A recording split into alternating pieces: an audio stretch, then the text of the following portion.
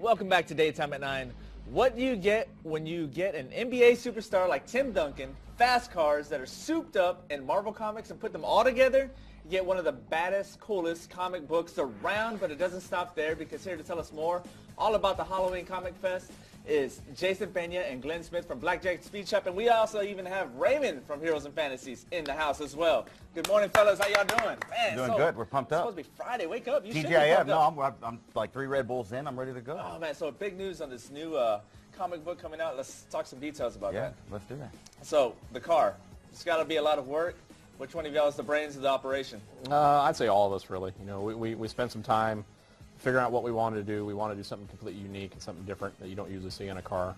Yeah. The guys did a really good job in the shop and turned out a really cool car that you're just not going to see everywhere. And I know what you're thinking at home. What about this car? Well, Halloween Comic Fest is where the Punisher Tim Duncan cover will be released, and where Blackjack will unveil the Punisher car for its own comic book that we have actually in the house over here.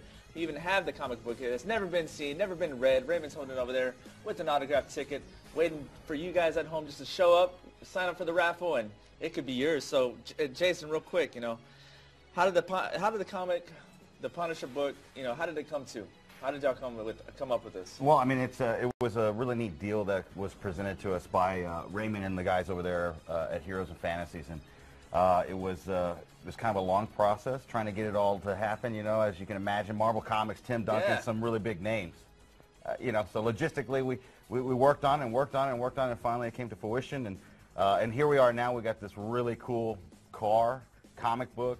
This event coming up on Saturday over here at Heroes and Fantasies, where 40 lucky people can win a chance to own their own signed copy of this comic book. Not only by Tim Duncan, But also the who was artist. amazing, but Michael Choi, who is a local San Antonio native as well. Is the one who designed? who drew the cover. Nice.